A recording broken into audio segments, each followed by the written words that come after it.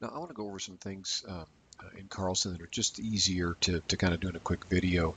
The first thing I want to do is I want to just talk about the SiteNet group of commands. So what SiteNet does is it allows us to take layers and put them in any one of these tabs we wish to, and we can make, they call them targets, we can make new targets if we want to. So we could have different design dates, or we could have 2D line work if it was a big job.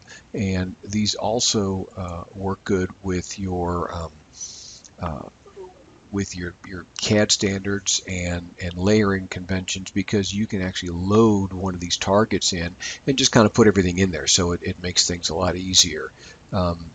So with that said, let me jump over to the offset of a 3D polyline, and then this multiple command that I talked about in the article. And you'll see I've got these things set here. I can do any one of the 3 offsets for each one of these, and I can do the vertical offset based on that slope type. So this says 2%. I could type a -2, or here just leave it at a +2. And as I said before, I can come to these things and put a layer name in, and it'll make a new layer with that name, or I can just come here and it shows all the layers. So it's not divided with the with SiteNet, so it's a little bit easier.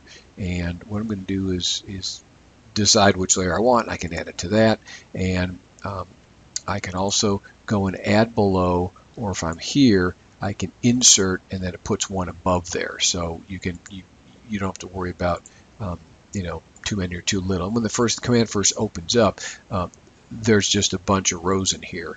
So when I do that, I would take, let's say I'm taking this edge of curb, I'm just going to take it here, pull it this way, and you can see it did the top of curb here, and then the top back of curb, which I just did as an idea, and then I sort of did the sidewalk offset here. Now obviously there's not enough room here for it to do that, so it just kind of came and kind of ran it as close as it could.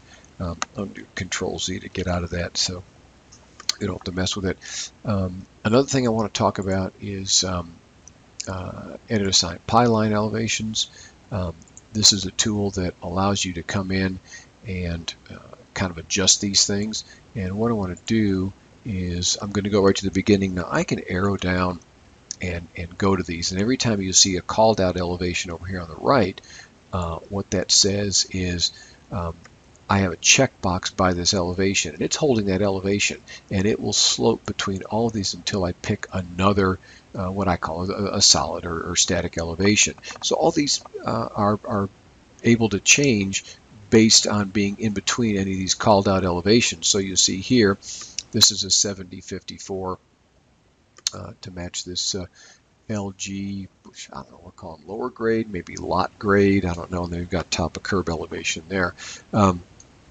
And as I said before, a lot of these you can move. Now, what probably happened was our engineer, Chad Lawson, who did this job, picked the command to add a vertice at crossings. So every time a contour hit, it would add a vertice there, and then I can just pick up that elevation and enter it there. But if I wanted to move this, and I've highlighted that vertice, what I can do is click on that, and then I can move it along the line. If I want to do something really stupid, I could move it out this way, which doesn't make much sense, at least if you're doing curb. Let me highlight that again and move this, and let's say the slope wasn't right and I wanted to come along here and change that a little bit, I could.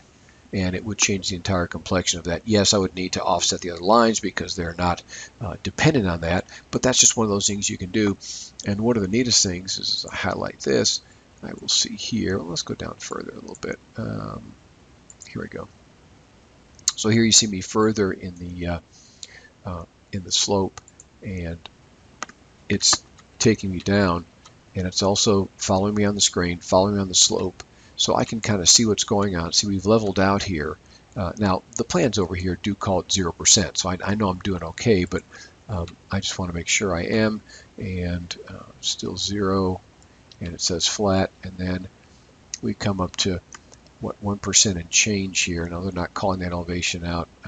There, the slope, it's got 9/10 here, so the slope over there is 88.90. Now, it's not that I'm going to believe that I've got to follow the engineer slope exact in this area, because their rounding could be different. It could have been an old call out that was put in when the plans were printed and they changed something later and those didn't get updated, so never assume that. But what I'm doing is trying to make sure everything looks good where it's supposed to be, and I can take and zoom this in if I want. I want to come down here a little bit and look at some of these bigger breakovers here.